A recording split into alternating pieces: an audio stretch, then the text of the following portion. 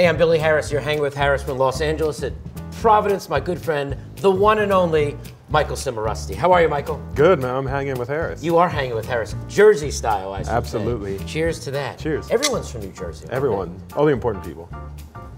All the important people. First question, why is it called Providence, not Jersey or something like that? Because when I wasn't in New Jersey when I was a kid, I was in Rhode Island. In Rhode Island. Yeah, so we spent all our summers up there, actually in Narragansett. But my grandparents are both from Providence. Connie and Ted. Connie and Ted. We'll get to that in the next video. Yeah, so that's how we came up with the name. Are you a culinary school guy or not? Yeah. You did that whole Yeah, I went to the CIA in New York. Graduated there like 20 plus years ago. It goes fast. You and me both. Culinary school, did you go right to New York City like a lot of people? Or did you go somewhere else? You did, right? We went back to New York. I did my extern in New York. Right. With Larry Forgione at an American Place. Yeah, of course. Yeah. And then spent some time there, and then went to Le Cirque for many years. You know we're getting old because now everyone knows his son, right? I know. They just know Mark, right? Yeah, Everyone's exactly. like, wait, there was Larry. No, I remember going to Larry's house, like out in Long Island, and going to their church and cooking. When Mark was like just a little kid. Yeah. Do you find there's a French twist to what you're doing? Is there a Jersey absolutely. twist to seafood? I mean, you know what it is? I think it's true of all chefs. Like you just funnel everything you have through your experience. You know what I mean? And what comes out on the other end is just like it's a compilation of drawing from all those different influences. So you're here, Providence. Connie and Ted's, we've been talking about food, don't really care about your French culinary background. What I want to do is get into the kitchen. Excellent. And we're going to do some fish cheeks, I was told. We saved a little something for you. A little something special. Absolutely. Well, I'd love to go in the kitchen with you. Ready to go? We're going to go. Cool, thanks. What kind of fish is this, Chef? This is part of a wild striped bass that we got in this morning from Maryland.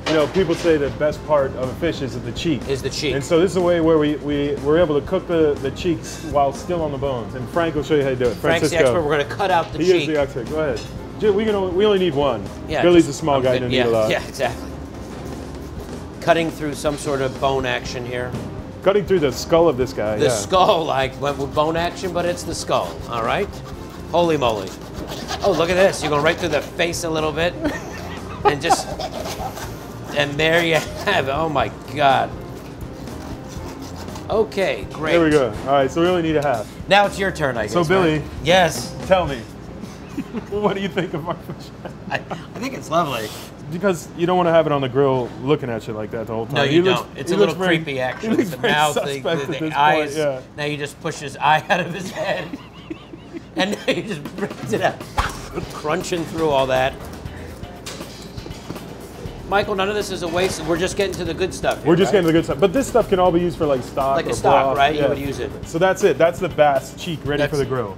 So Michael, our good friend Frank, chopped the fish head, got the fish cheek. That's right. And now it needs a little seasoning. Now we're ready for the grill. This is our bichotan grill, Japanese bichotan grill. Bichotan. Bichotan. Fancy coals, it looks like? Fancy charcoal from Japan, yeah. Okay. Gives off great heat, not a lot of smoke. Sure. Good flavor though.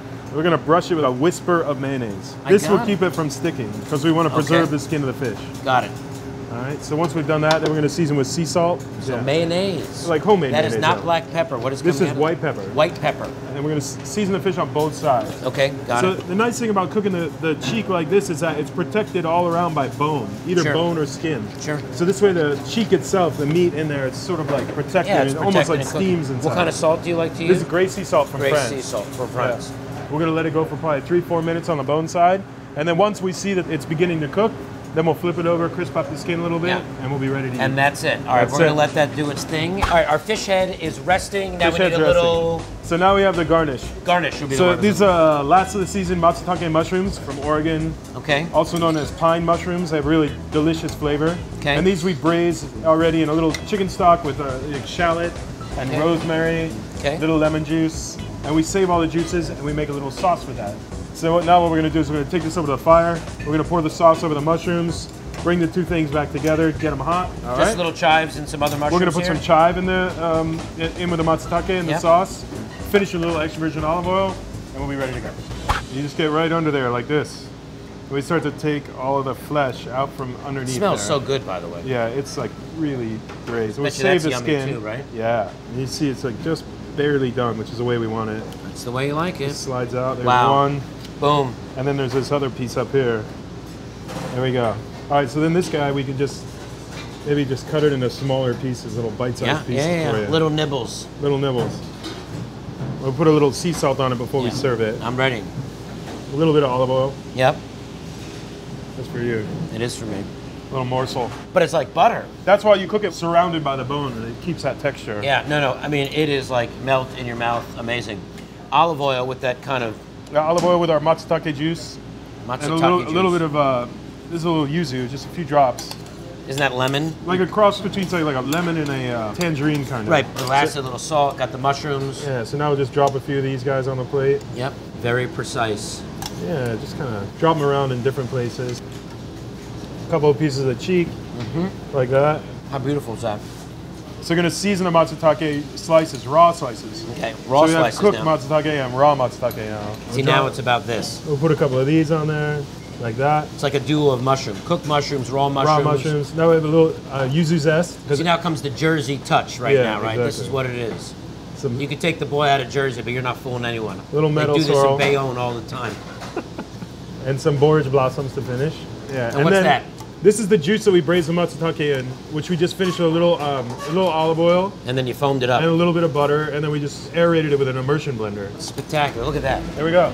So, fish, cheek, bass, Maryland, mushroom action, olive oils, salt, acid, flour thing. Done. Done. I'm getting the mushroom and all of it. One big bite. This is how Aris does it. That's how you gotta do it. It's almost like a dual dish because there's such a mushroom thing happening. The fish just melts. I mean, literally just melts. The cheek is so soft. It's like butter, as they like to say. Michael, thanks for hanging with Harris. Thank you. When you're in Los Angeles, come see Michael, Providence, Connie, and Ted's. Have the fish cheek mushroom thing. It's amazing. We'll see you real soon. Good to see you.